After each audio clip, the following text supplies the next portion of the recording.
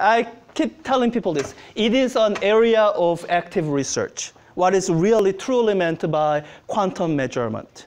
The simulation you are going to run in today's lab, it's from the approved curriculum.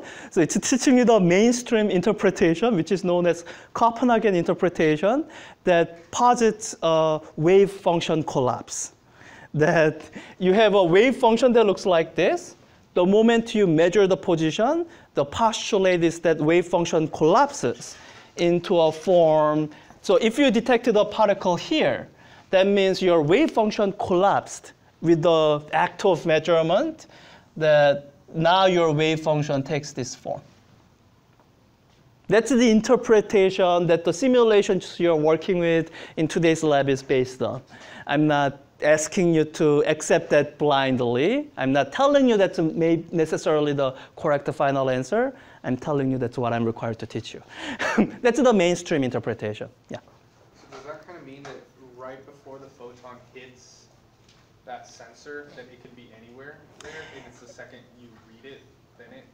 Yeah. So let me give you this, rephrase that question in a slightly different way. So you are wondering, all right, so you know, let me clear this up, reset. So you know that once the light wave hits the screen, photon was detected here, photon is there. All right, you accept that. So you're asking, where was the photon right before it hit, right?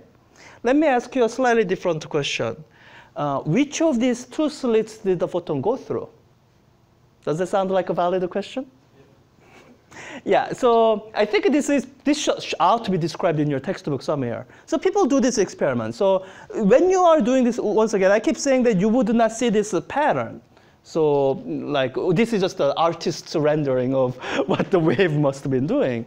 So let's say you are not satisfied with artist's rendering. You want to actually see which of these two slits the photon is going through. So the only way to do that is you put a detector here, and you kind of try to measure, is the photon going through this slit, or is it going through this slit? And once you set up that experiment, once you set up your experiment to detect which of these two slits is your photon going through, or I guess your textbook might describe electron actually, which of these two slits your electron goes through, then the interference pattern gets wiped out. You don't actually see any interference. So you see it, so you will detect the particle going through either this slit or this slit, and the pattern you see is becomes very consistent with the particle interpretation of light. You see no interference pattern, you see no destructive interference, and that's actually related to the next thing I want to talk about, something called uncertainty principle.